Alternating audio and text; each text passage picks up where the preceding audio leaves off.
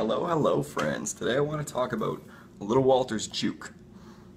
Recorded in 1952, Little Walter's playing an A harmonica in second position, and this is a perfect example of that sweet Chicago tone that I was talking about in my last video.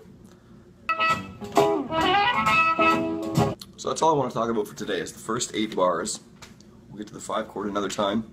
I'll keep this relatively quick. This is the tab how I hear it. There's a bunch of different ways people explain it. Sometimes they say he started on the 3 blow. Maybe he was. I don't know. I played from the 2 draw.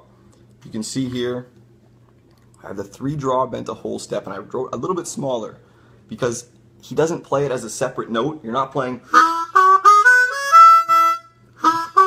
It's not 2 notes. He kind of slurs that together and sort of throws it up to the 3 draw.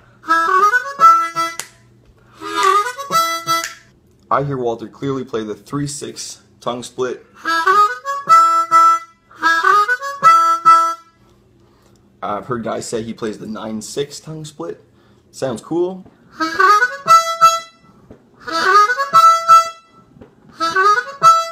I think that sounds really cool over the 4 chord, bars 5 and 6, and then when you get back to bars 7, 8, back to the 1 chord, going back to the 3/6 blow. That's a great riff to have in your bag. Tricks. Walter used it a lot, that major 6th run. He varied it a lot. He varied it always. It was never the same. But I think it's a backtrack. He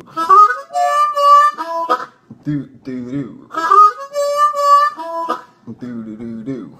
You know, he used it in Off the Wall. Sort of the same thing. He varied his stuff all the time, and it was never the same. But learning the juke riff will certainly make that stuff easier. That.